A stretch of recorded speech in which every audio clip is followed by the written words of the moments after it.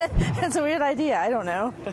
Well, it depends on how many pencils or erasers I have to pay with. So you've arrived at your destination, you throw the car into park, and you run into the store just for a minute. Or maybe you didn't realize you can't actually park here. Either way, the bylaws don't care, and when you come back, there's a ticket on your windshield. Well, now the city of Las Vegas is letting people pay with school supplies. Some of the items include pens, rulers, and dry erase markers. The only catch, you have to donate supplies with value equal to or over the value of your ticket.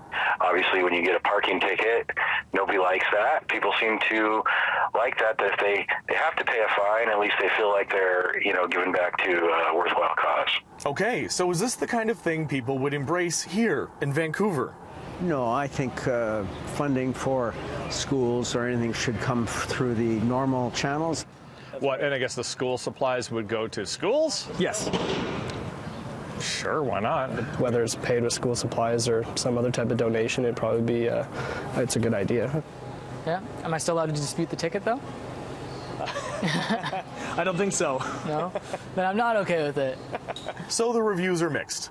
But Vegas isn't alone. Back in Canada, Kingston, Ontario has actually been doing something similar during the holidays. According to information they sent us, the Toys for Tickets campaign, as they call it, collected 305 toys on 300 tickets, representing $7,000 in parking fines. Meanwhile, the Vancouver District School Board says this is not something it's currently considering, but in a statement, the city tells us it is looking at innovative ways of distributing parking revenue. City Councillor Sarah Kirby-Young says the city also is already helping in other ways. So the City of Vancouver, for example, has been putting funding into school meal programs to make sure that no kid goes hungry, and that's something that I think is a real priority, and that's something I'd like to see us make sure we have funding for first and achieve those goals. Another question, are you a parking ticket collector? Do you find that you get these things often? As of late, I've got a couple, but I'm not typically someone who gets parking tickets or speeding tickets or anything like that. So you got a parking ticket and you didn't pay it? I didn't pay it. It's still unpaid? It's still unpaid on a few cars ago. I'm a little probably slow with paying them off. I have unpaid parking tickets.